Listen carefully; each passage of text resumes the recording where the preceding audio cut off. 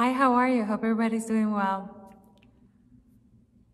We celebrate the Feast of the Epiphany, and in that, we're invited to discover our own Epiphany of the Lord. Epiphany means a sudden realization or manifestation of a great truth. And today, we ask ourselves, what truth have we discovered during this year? How many of these truths have been revealed to us in our daily lives, through our priorities, through our plans, through our relationships, our personal relationships? How did our life take a different turn or meaning during this year? In other words, what have been our epiphanies? On the Feast of the Epiphany, the revealed truth that saw the manifestation of a very important truth was discovering the Messiah, discovering Christ. In the readings, we see how the Magi had that experience of discovery, of search. And through them, we're invited to follow our own epiphany of the Lord. Happy are those who can perceive, who are awake to the signs and manifestations of the Lord in their lives. And even more, happy are those who allow themselves to be guided by those signs. The Feast of the Epiphany, or how I grew up calling it, the Feast of the Three Holy Kings, has always been close to my heart. As a child, I always looked forward to that feast for the coming of our three kings, Baltasar, Melchor, y Gaspar, and their gifts, I must admit. As a believer, this holiday adds universality and profoundness to the event of the birth of our Lord and salvation itself. We use language like from far lands, from the east. And those phrases let us know that salvation is for all of us, no matter from which part of this planet we are from, or we were born, or in which culture we were raised. We can all discover Christ and follow him. It also adds a sense of inclusiveness. Salvation is for everyone, no matter how we are, who we are, how we feel. If any of these elements of our reality of who we are, how we are, and how we feel make us feel like we are from far away lands, from distance, today we are invited to find our way to reconnect and make sense of our life again. We are invited to connect to God with our reality, and for that we have the entire creation. The Creator works, draws near, and that's God himself. And all creation conspires for our salvation. And it conspires by sending us signals, messages, trying to get our attention constantly.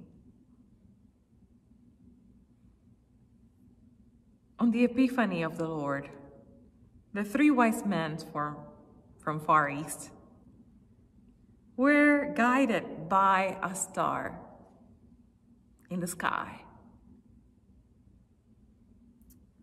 A star in the sky caught their attention. This year, we had a similar event when Jupiter and Saturn aligned. And I must admit, the pictures I seen, the photos that some people took of this event, they look pretty much like the Bethlehem star. And what it matters is the sign. What if instead of a star, there were two planets aligned? What is really important is that someone was looking at the sky, in love with the sky, and saw something different. They were paying attention. By doing what they loved. And by doing so, they knew that something different, something special was happening.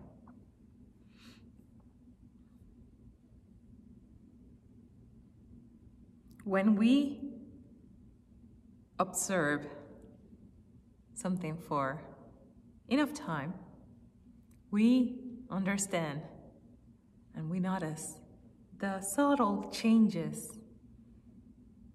We discover new things, new signals, new messages. And it happens with us, with events, with things, and even with other people. Everything that we pay attention inspires us to discover some truth. How God speaks to us and communicates with us through what we are passionate about, through what we study, through what we work at, through what we love. And all that is part of God's work.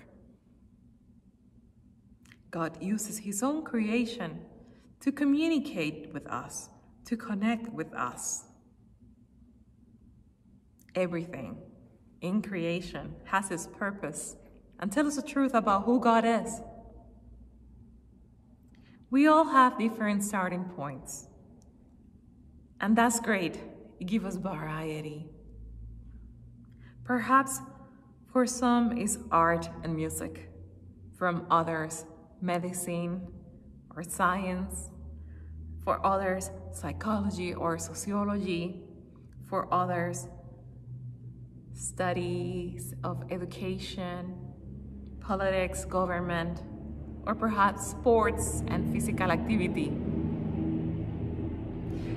But any route that we choose could lead us to a sudden realization, a sudden discovery of a truth, our own epiphany, our own encounter with God Himself.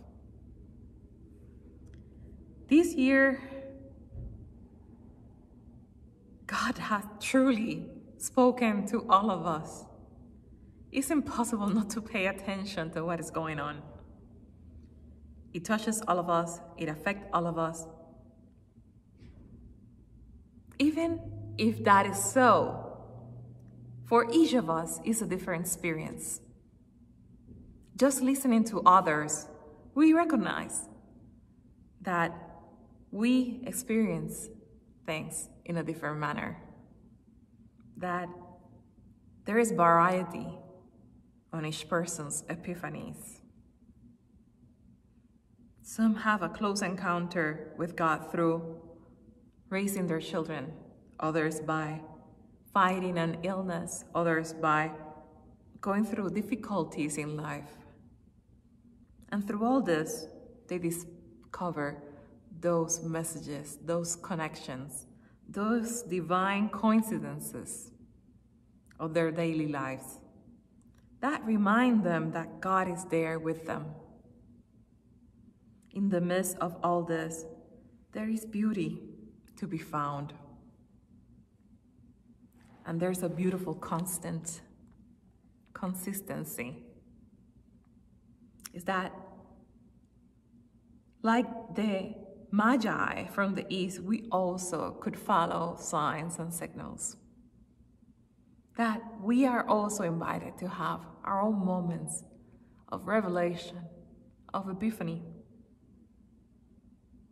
Every time I love to hear faith stories, and every time I hear somebody that is talking about their faith, they always mention a moment, a sign, a message, something that strikes them, a person or an event that inspires them, that allow them to let themselves be guided, and at the same time to find what they were looking for. Most of us want an encounter with God as well. One-on-one with Him in our lives. Likewise, the Magi found the manger, and inside the manger, baby Jesus in the arms of Mary and Joseph. And they were certain that in that moment, they found what they were looking for. So the feast of our Epiphany invite us to pay attention to what we passionately love, what we do, what we live. Because precisely through those moments, we will discover our own path to the epiphany of the Lord. May God bless you all, and let us be saints.